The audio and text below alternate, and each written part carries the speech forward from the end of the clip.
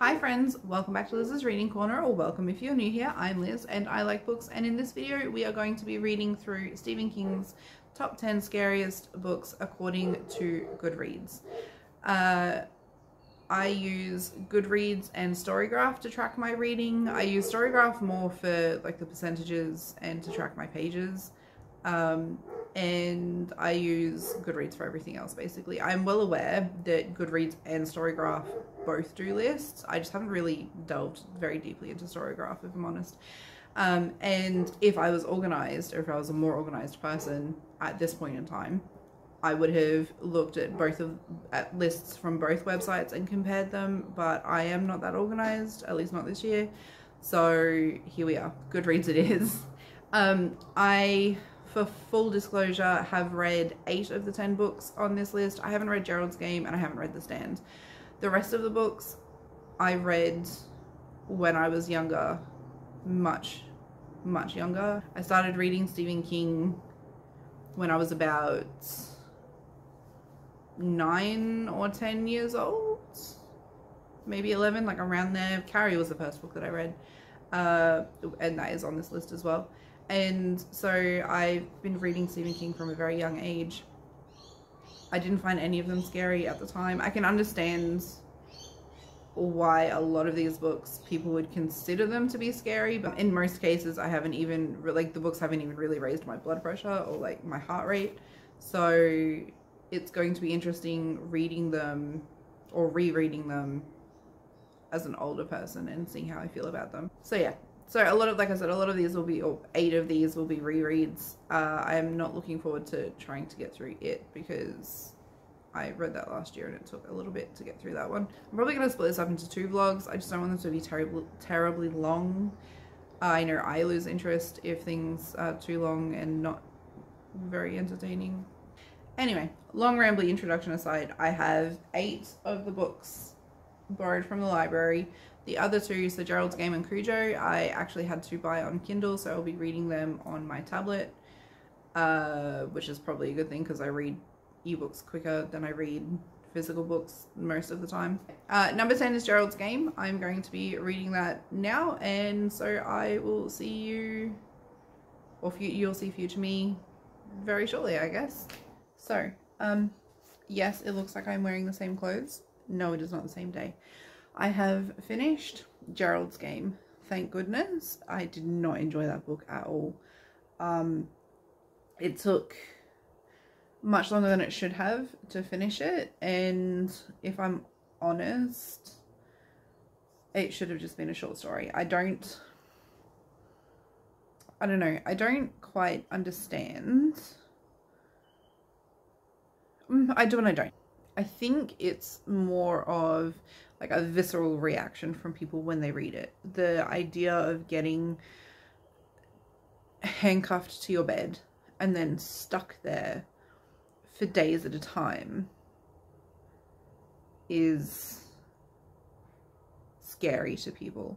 The whole, it's kind of, I guess, in the same realm as like being buried alive or starving to death in, like, while being trapped in a room, or like suffocating a storage container or that sort of thing. Like, I think it's like a visceral reaction from people, but at the same time I just found it to be boring. It was not very imaginative. I think the backstory from when she was a child is just more shock value than actual good writing. Honestly, it is one of his worst stories I have read. It's, I can't even remember how many pages. I think it was like 300 and something pages on my Kindle, and so I don't know how many, because I read it on the Kindle, so I don't know how many pages it is in like physical form. But if I'm honest, even with the backstory from her childhood, quite honestly, it could have been like 200 pages and it would have been a lot better. This is going to sound harsh, but I lost interest about 15% of the way through that book. There was no need for it to be that long. That is absolutely ridiculous. It was boring. That was my biggest thing. It's boring, and I didn't find it scary at all. The backstory annoyed me, and the whole thing, quite honestly, was just very poorly written. I probably, if I'm giving a star rating for these things, I would give it a 1 star. And on like a spooky rating, I don't even know if I could rate it as spooky because I don't think it's scary at all. So I'd probably give it like a 0 for spooky rating. 0 ghosts. Let's go ghosts. It's a spooky season. Let's go ghosts. We're going to give it 1 star and 0 ghosts because it's not scary at all. But after that little rant, this is my second day reading Christine. This is a reread. I already knew I would enjoy this book. I enjoyed it much, much more than Gerald's Game, and I'm already almost halfway through. This one, I absolutely understand why people find it so scary. The horror scenes are quite graphic, which I already knew because I've read it before, and I am actually really enjoying this one. This one's going really, really quickly. So I am going to try and get through this one and just enjoy myself after reading that very, very, very boring book before. So back to reading it is. I just finished reading Christine. I still love that book. Oh my gosh, I love that book. I basically inhaled it. I can't believe how quickly I finished that book. I think it only took like a day or two, maybe 2 days. I think 2 days roughly. It's like 700 and gosh, how many pages was it? 740 pages or something. It is raining. I'm so happy. It was so humid today and it is raining, so it is the perfect time to be reading, if I'm honest. I'm meant to be starting Cujo, but the problem is my tablet is dead, so I can't read Cujo right now. So in lieu of that, I am going to start reading Carrie. This was the first Stephen King book that I ever read, and it has been quite a while since I've read it. So I'm actually quite looking forward to getting back into this. This is not my favorite, but it's up there in probably the top, I'd say the top 5 from memory. We'll see if that changes. Things didn't really go the way that I had planned. I have not got as much reading done this week as I had initially intended, but I am about halfway through Carrie. I've read this before. This was the first Stephen King book that I read, and I'm enjoying it just as much as every other time that I've read it. It's probably one of his shortest, if I'm honest, books. It's like 200 pages or something.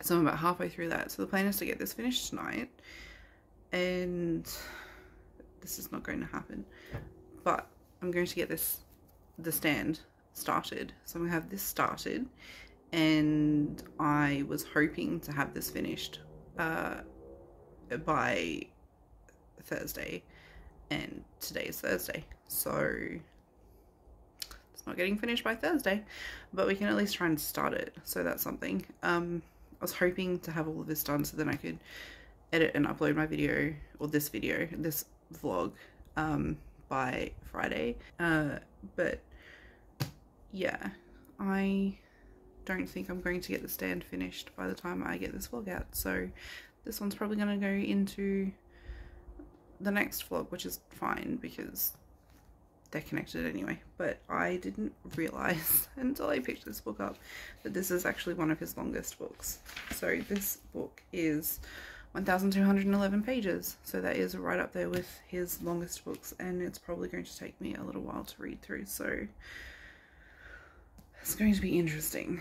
The Stand is another book that I haven't read, so the two on this list of Stephen King's books that I haven't read were Gerald's Game and The Stand. Gerald's Game I didn't enjoy at all. That was such a chore to read, which you'll be hearing about when I do my roundup at the end of this video. So yes, I'm going to go and read Carrie and finish reading Carrie and get The Stand started tonight. I think it's going to be a long night. I'm having trouble sleeping lately.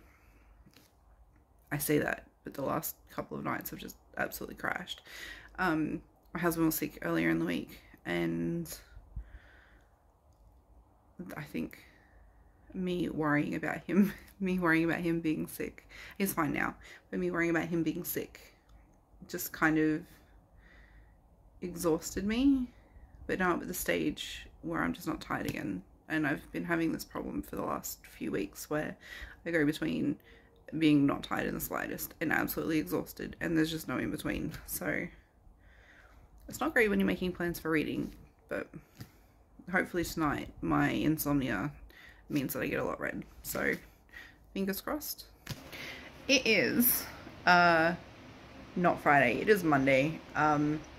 I had to have a blood test for some health related concerns. So I'm anemic, which is unsurprising. I've been anemic for years, but that means that when I get a blood test, I sleep for days, or I'm exhausted for days, depending on my levels.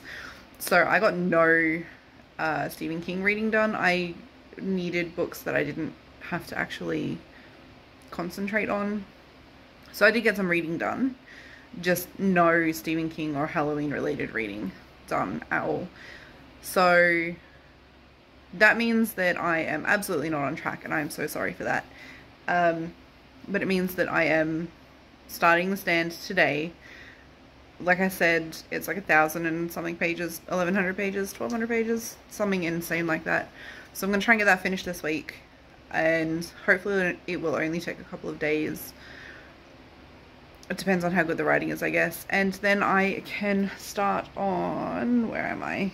The last 5 Stephen King books that I have sitting there, which I have all read, so they will hopefully go a bit quicker. So yeah, I am going to go pick up my little man from school because it's school pickup time, and I am going to start reading the stand. I finished the stand, finally. Dear God, that has got to be one of the worst Stephen King books I've ever read. So we're at the halfway point. I've read 5 of the 10 books, and I figured it would be a good idea to just do like a quick wrap up of them, and to just like split this vlog into 2 parts, because it's gonna be too long basically. Number 10 was Gerald's Game. I hadn't read Gerald's Game before.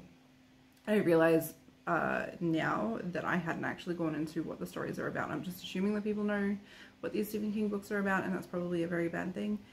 The basic premise of Gerald's Game is that this woman and her husband go to their summer house, and the husband, I need to try and figure out a way to make this YouTube friendly. The husband's kind of just gotten into BDSM type relations, and so the wife is handcuffed to the bed while they're having relations, and the wife decides that she doesn't want this to happen anymore, and she's never really liked being handcuffed to anything, and so she decides that she doesn't want to do it anymore. And while she's trying to explain to her husband no, he has a heart attack and dies. All of that happens within the first like chapter or so, like the first like portion of the first like 10 pages basically of the book. And then the rest of the book, which is like 300 odd pages, maybe close to 400 pages, is just her story of trying to get out of these handcuffs, which so because her husband is a lawyer, he manages to find a police officer that will sell him police issue handcuffs. So they're police issue handcuffs that she's trying to get out of. And obviously because she can't really move and there's like no water or anything around her, she starts to become, or she thinks she's delirious. She sees this person standing in the corner of the room at night time. So basically about 3/4 of the book is her trying to get out of these handcuffs and to deal with like all of the mental load of being handcuffed to a bed, thinking she might die and that sort of thing. She eventually gets away, and she tells her lawyer, but she doesn't tell the police, that there was someone standing in the corner of the room, I think it was. She tells someone and they don't believe her, but then it comes out that actually there was this person who is actually a serial killer who had been going around and killing people and eating them, and that was actually the person that was standing in the room with her. So she very narrowly escapes being killed by a serial killer and eaten by a serial killer. So yeah, that honestly, that book Oh, that is also up there in one of the worst books I've ever read of Stephen King. I don't understand it. I don't understand why people find it so scary. I don't understand why people like it so much. It is really poorly written. I didn't enjoy the characters. Just the whole thing could have been a novella and it would have been so much better. Honestly, I would have enjoyed it if it was less than 200 pages, because that entire story could have fit into 200 pages. There was no need to drag it out. As long as it was dragged, it was dragged out. It was just ridiculous. So I didn't enjoy that at all. So because I decided to do spooky rating as well as star rating, I gave it 1 star and 0 ghosts, because it was very poorly written and I didn't find it scary at all. So number 9 was Christine. I've read this book before, so this one was a reread. Like I've said so many times before, I read Stephen King from when I was in primary school. I read Christine, I think, when I was in high school the first time. I've read it a couple of times since. Christine, I understand. Christine was one of the first Stephen King books that actually kind of creeped me out a little bit. Christine is basically about this 58 Plymouth Fury that is bought by one of the main characters, or by the main character's friend, I should say, because it's actually mostly told from the perspective of Arnie's friend, who I've forgotten the name of. So it is told from the perspective of Dennis, who is the friend of Arnie. Arnie buys this 58 Plymouth Fury, who the one and only owner calls Christine. She's an absolute rusted out piece of junk, basically, that they saw on the side of the road. He pays what is considered far too much money, and everything just kind of snowballs in Arnie's life from there. He has a massive fight with his parents, who are both professors. They're overly controlling and have this plan for their son, and that's just what's going to happen for him as far as they're concerned. Once Arnie buys this car, however, that's not what happens. He ends up storing it at a local garage that you hire, like a stall, and you can use like the tools and things to like fix up your car, basically. It's just one of those places where like you can just go to fix up your car if you just don't have the tools at home, because his parents don't want him to take this rusted up piece of junk, in their opinion, to their house. And slowly the car, or it seems that Arnie is able to fix up this car.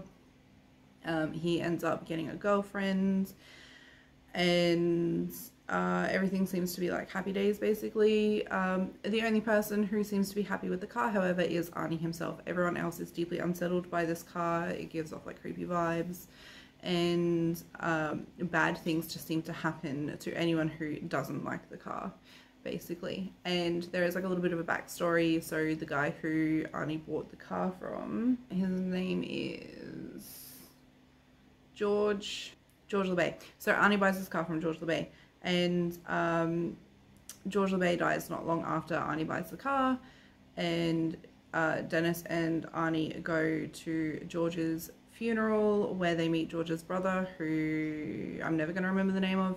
And Dennis goes back after the funeral is finished and talks to his brother, so LeBay's brother, and finds out that LeBay's daughter choked to death in the car and his wife unalived herself in the car. However, the brother thinks that it was the car that killed them and not like accidents or that sort of thing. And then, so after a while, the car is drivable. Arnie gets to drive his girl around, but there's an incident at school, because these kids are all at school still in their final year of school, and the school bully has a fight with Arnie, pulls a knife on him, and then gets expelled. And somewhere in there, Arnie's dad decides that it would be safer for him to store the car at the airport instead of at the garage where he's storing it. So they store it at the airport. He stores it at the airport, and this bully finds out that his car is there and takes all of his friends and goes and trashes the car, basically. Arnie somehow miraculously manages to fix the car again, and then people start dying from hit and runs. And we know, because we're reading the book, obviously, so we know that it's Christine doing these things. However, everyone else is only suspecting it, including a police officer. And so there's just a bunch of mysterious deaths from all of the people who just have like an opposition to Christine or who have wronged Christine in the past. And it all culminates in this thing where Arnie goes out of town with his, all of these people die also when Arnie, except for one person, all of his people die when Arnie is out of town. So Arnie is not there and has an alibi, so the police can't actually prove that it is him, and they can't just, like, they don't obviously think that this car is driving itself around. So this all culminates in the end when Dennis and Arnie's girlfriend Lee organized to basically destroy the car because they've figured out that she is the one that is killing people and that it's like just this evil entity. Arnie is out of town with his mother. His father is killed before they manage to destroy the car, and once they manage to basically destroy the car, basically at the time that the car is destroyed, Arnie and his mother have a massive car accident on the way home because they're going to look at colleges. So they have a massive car accident on the way home, and so the car is dead, Arnie and all of his family is dead, and that's the end of the story. I don't think I did a very good job explaining it, but it is actually really quite a good book. It is very well written. If you're going to read any of Stephen King's books on this list, I would say this one would be one of the ones that you should preference, because in my opinion this is one of his best works. So star rating wise, I would probably give it, I think I gave it a 4 on Goodreads, so I'd give it a 4 stars. And spooky wise, I would give it a 3 out of 5 ghosts, because it is quite spooky. It's not like the scariest thing I've read, but it's pretty spooky, and it's really well paced too. Like, there's not a lot of downtime in the pacing of the book. Number 8 is another one of my favorites. That was Carrie. Basically, there is this girl who was born to a hyper-religious mother after her father died. She is a social pariah, so she's a social outcast. No one wants anything to do with her, basically. Her mother is really quite abusive, quite honestly. There is, so trigger warnings for this book, there is child abuse in the book. Not just from the mother. Like, there's child abuse from the mother, but there's also like abusive behaviors between students as well. So Carrie is like this social pariah, like a social outcast, and she actually gets her first period in the showers after gym class and doesn't realize that that is what has happened, and so she thinks she's dying, and all of the girls in her gym class are quite horrible to her, and it's not handled very well. Basically, it's really quite sad to read and to imagine. And so what follows is just like a snowball effect, basically, of just events. And so one of the girls who was involved in this incident feels bad, and so she talks to her boyfriend Tommy, and eventually she asks him to take Carrie to the prom, because that is like, they're about to have their senior prom. It's like the last prom that they'll ever get to go to. And after finding out that she doesn't have any ulterior, or doesn't appear to have any ulterior motives, Tommy agrees. Tommy asks Carrie to the prom. As a result of what the girls in this gym class did, they are punished, basically, for being horrible and bullying the student. The main bully from the year level, Chris or Christine, she refuses to take the punishment for what she has done. She believes that she's done nothing wrong, and because her father is like a prominent lawyer in the town, she thinks that she can just get away with not going to detention. Punishment for not going to the detention is refusal of going to the prom, so they aren't allowed to buy a prom ticket. And so, because the principal won't budge on allowing her to go to prom, she comes up with revenge on Carrie. So Chris ropes her boyfriend Billy into helping her get revenge on Carrie, because she sees it as Carrie's fault for just existing. So she thinks that her punishment is Carrie's fault just because Carrie exists. And so we get to the prom, and it's all nice, and Tommy and Carrie are enjoying themselves. Carrie's actually having a good time. She thinks that it's all too good to be true, basically. And unfortunately for her, it does kind of end up being too good to be true. So Chris and Billy for Chris's revenge plan, end up getting 2 buckets of pig's blood and putting it up above the stage, right over where the king and queen's chair is. Spoilers if you haven't actually read the book or seen the movie. Tommy and Carrie are voted king and queen of prom, and Chris pulls the buckets of pig's blood down and coats Carrie and Tommy with it. It's horrific. It's disgusting. So the big part in all of this is actually that Carrie is telekinetic, and she has telekinetic powers. She can make things move with just her mind. And this incident triggers her telekinesis and all hell breaks loose. So she runs out of prom covered in pig's blood. Someone trips her over on her way out, and she just sees it as like this big joke that everyone is in on, and they've all just played her so that they could just make this joke against her, or prank on her.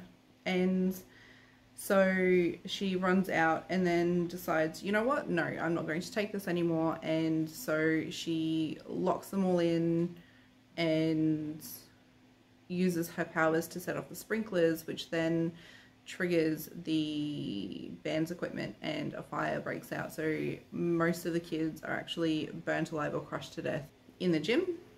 And then Carrie just goes on this telekinetic rampage through town.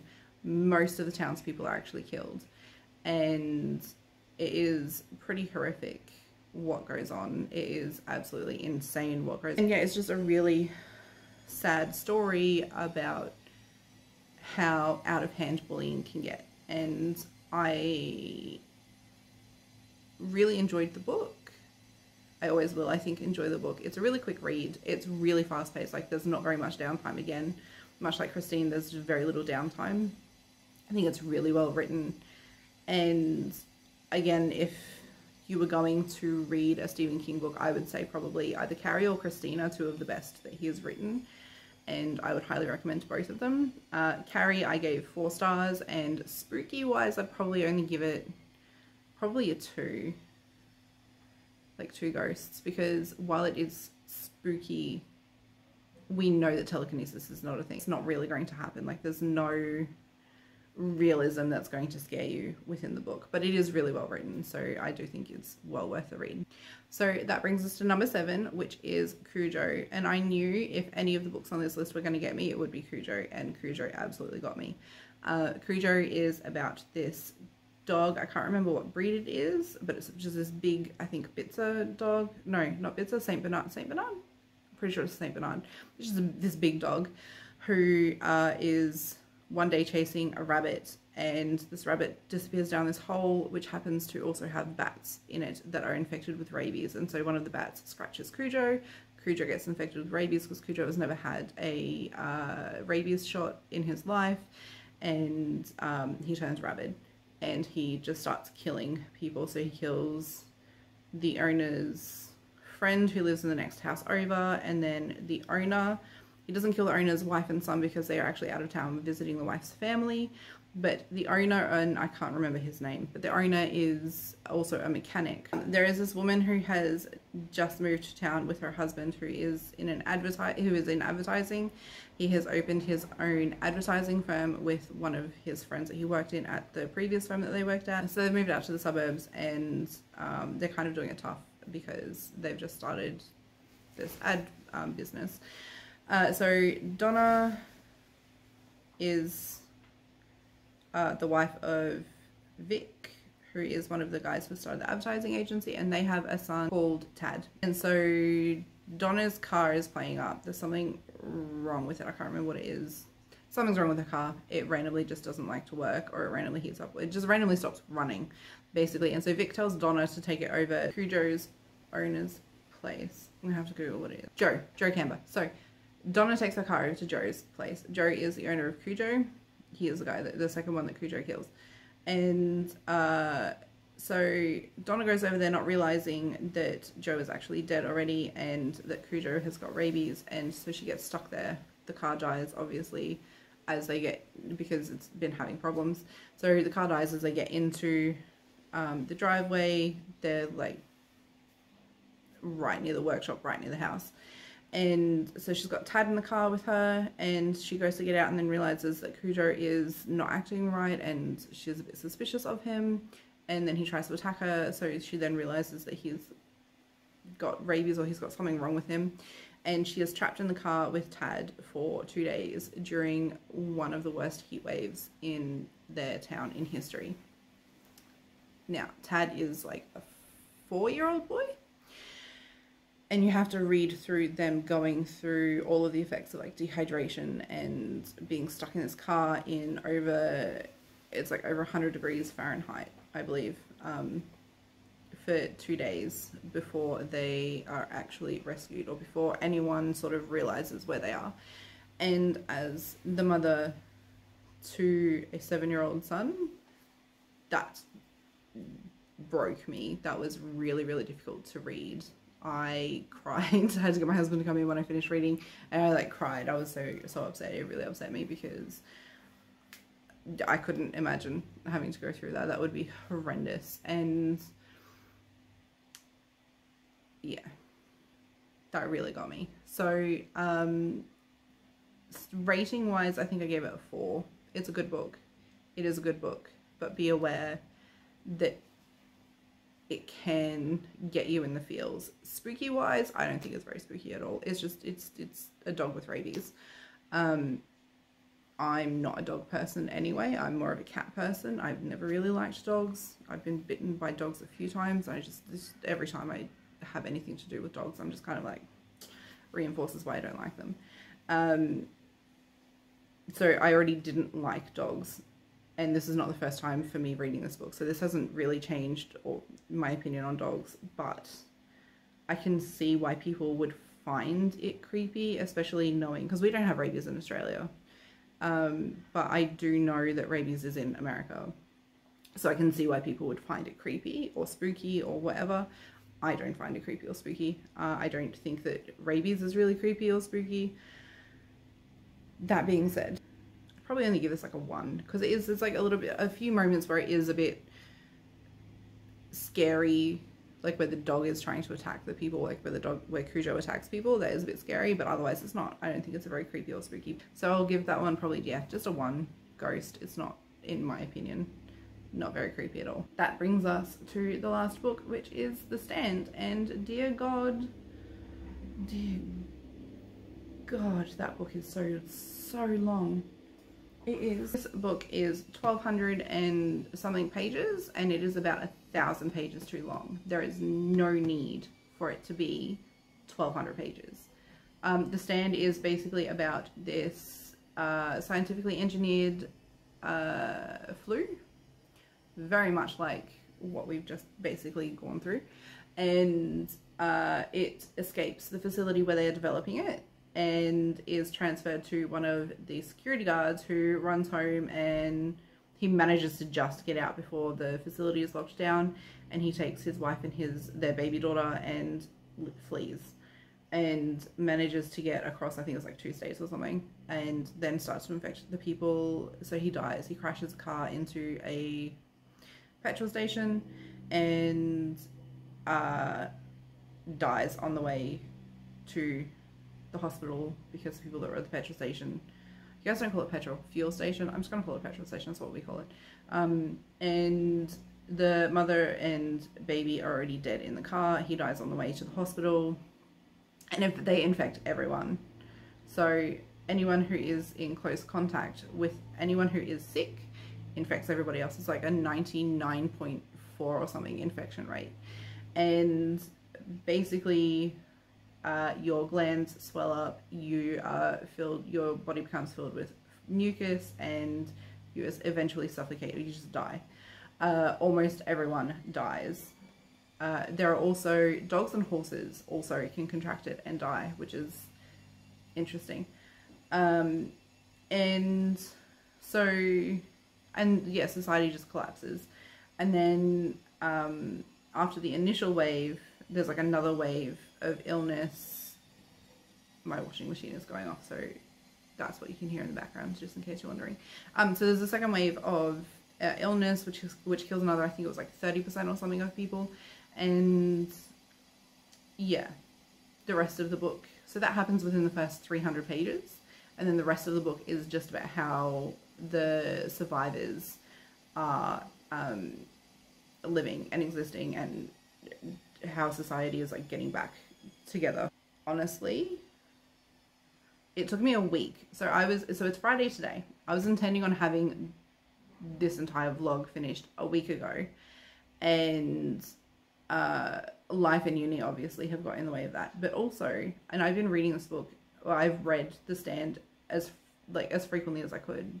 Like every opportunity I had to read, I was reading it, and it still took me a week because I was so bored. I was so bored 100 pages in that I almost DNF'd it. And if it wasn't for the fact that I was reading it for this, I would have DNF'd it. This is so boring. I don't find it scary. I can understand why people find it scary, especially now after having gone through the pandemic a couple of years ago, or a few years ago. I can understand why people would find it scary, because I guess they think we came very close, or we were not even close to that, but that could have been, I guess, in people's minds. And so I guess maybe that's where they're coming from. But quite honestly, don't read it. Just don't. Do yourself a favor and just don't, because it is 1,000 pages too long. It is, in my opinion, really not interesting. It's not scary, and it's full of unnecessary fluff. There is no need for all of these different perspectives. Like, there's so many different perspectives of things, like where people are just dying, that you could cut out. And I think quite honestly, if you cut all of those out, you would halve the book. There's that much in there. So just to warn you, there is a lot of just extra fluff in there. I didn't enjoy it. I gave it 1 star.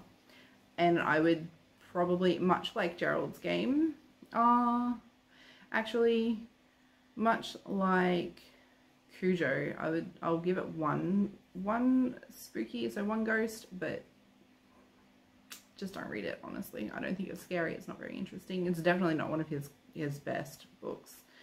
And it just feels like it was written, I don't know, beat like the longest book record. That's kind of how it feels. It feels like it was written this way so that it was just a really long book.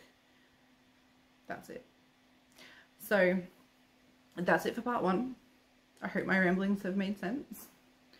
I am working on part 2. I am actually in the middle of reading Misery, which is a very different pace from The Stand, and I will have a new video for you very, very soon.